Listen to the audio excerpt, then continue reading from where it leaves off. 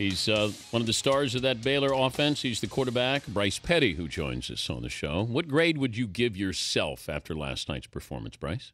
Man, it's kind of hard to give myself anything other than higher than a C, really. But it does say a lot about our team. It says a lot about the drive and determination. It was an ugly game. The score definitely doesn't show how the game went. We had to fight.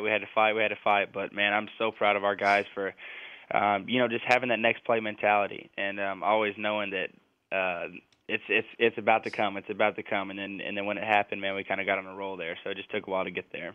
What's campus like today? Are you going to class today?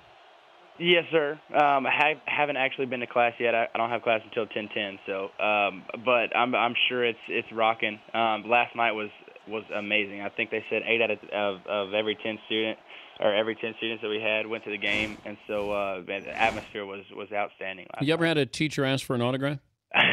No, sir. I think I had a couple pictures of professors in my jersey last night, but I have not signed an autograph yet.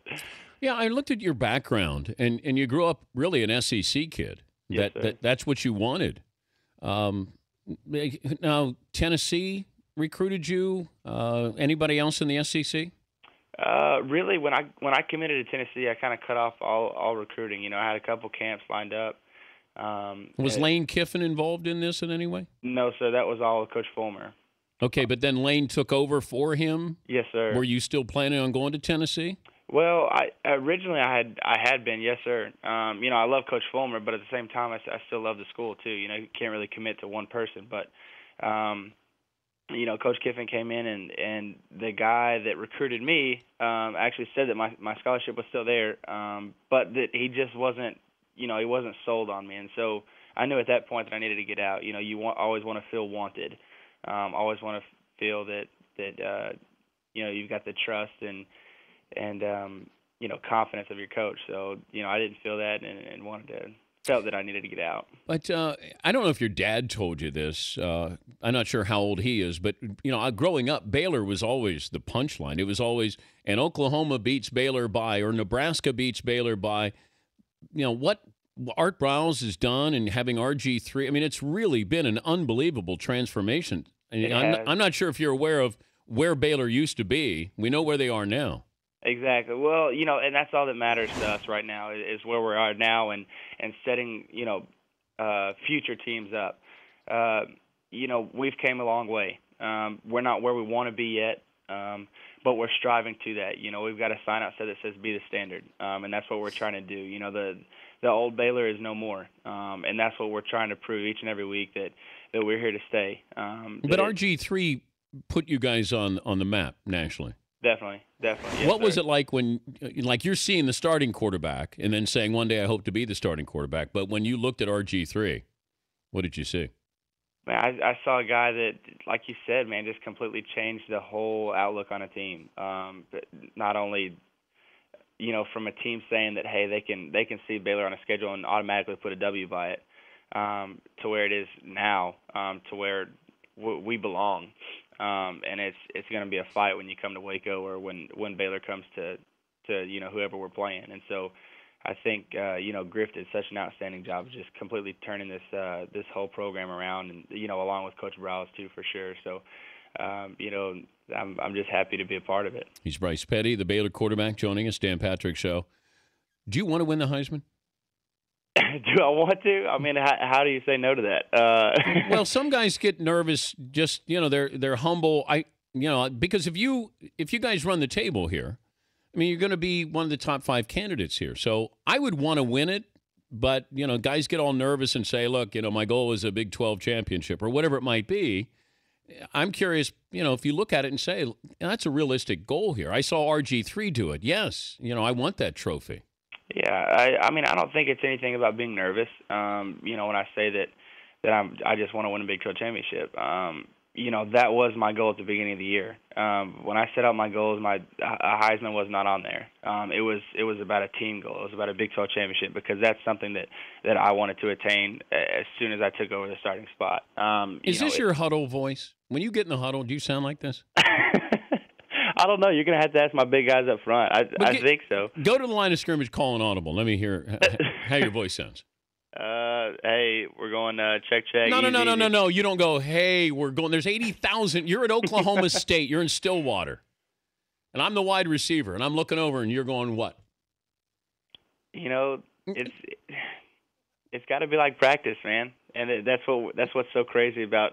Put the phone down, stand up, and then I want you to come on, Bryce. I want to hear an audible. Let me hear. You really want to hear an audible? Yes, I want to hear how your voice is. Full voice, full throat here at Oklahoma State. Ready? All right, break. Okay. All right, I'm about to yell. You ready? All right, I'm ready. Check left, ready. Did you hear it? Okay, but I guess I quarterback differently than you do. What do you do? I'd say Omaha, right. Mike 53's the Mike linebacker. Set, hot. That's how you do it. Well, unfortunately, that takes time, and we don't have that in our offense. You don't take that much time at the line of scrimmage? No, sir. No, sir. I get in trouble if I take that much time. Have you ever worn your jersey to class? No. Okay. By the way, I couldn't read the names on the back of the jerseys. They may look cool in person, but on TV, not good. Not really? No, I couldn't read the names on the back. Well, that's tragic. Yes. But Oregon, same way. I couldn't read. Like, they were too cool. That's the new fad, man. Are you going to wear that jersey again this year? I hope so. Okay. I hope so. Just curious. I'm just looking for a donation for the man cave. How about Big 12? You win the Big 12, then I get the black jersey. Deal. All right, fair enough. Then we'll put it up in the man cave there. Do you expect to face Alabama this year? Do I expect to? Yeah. That's our goal. How would you guys do again? Because we keep seeing these physical teams. You know, Oregon, Stanford last night. You guys with the spread offense. Is the spread offense that susceptible to these teams, a couple of teams that are physical? Alabama, Stanford. There are not many of them. Ohio State might be in that conversation. You know, to be honest with you, I think that we feel as an offense and as a team that we can hang with anybody, and not just hang but beat anybody. You know, if we get out there on the field, it's all about confidence. It's all about that mentality to know that, hey, it's always about Baylor. It's always about that next play. Again, we just have a quiet confidence about how good this team is and how special this team is. We've known it all along since spring ball, summer workouts, going through fall camp. We've just known that there's something special about this team. And do you expect to put up 100 points in a game? That's a lot of points. Do you think you could? I think we could. I honestly think we could. Would it be wrong to score 100 points in a game? Most likely. Okay. Yeah. Depending on who it's against? Yeah. So against Oklahoma State, it wouldn't be wrong? No comment on that one. Okay. All right. Well, congrats on the win last night. Great season, and you're lucky to have a coach like that. I hope you guys appreciate what Artie's done there. Definitely. No doubt, man. He's been outstanding. Such an intricate part of everything that's gone around here, and definitely the future. He's always thinking about the next deal. So we love Coach. All right, and work on that voice a little bit. All right. You got it. Hey, but speaking of working on, I was watching the show and saw you throwing a little bit. What'd you think? The shoulder looks better than ever. Yeah, it's a little bit crisper. My spiral a little bit tighter. Right. I can sling it a little bit. We like call it spinning it. I don't know. Yeah, hey, that's what Coach Bryce says. Spin it to win it. Yeah, it's just two quarterbacks here talking. So, yeah. Well, hey, Dan, thanks for having me. All right, Bryce. Thank you. Sir. That's Bryce Petty. The Dan Patrick Show, weekday mornings on Audience.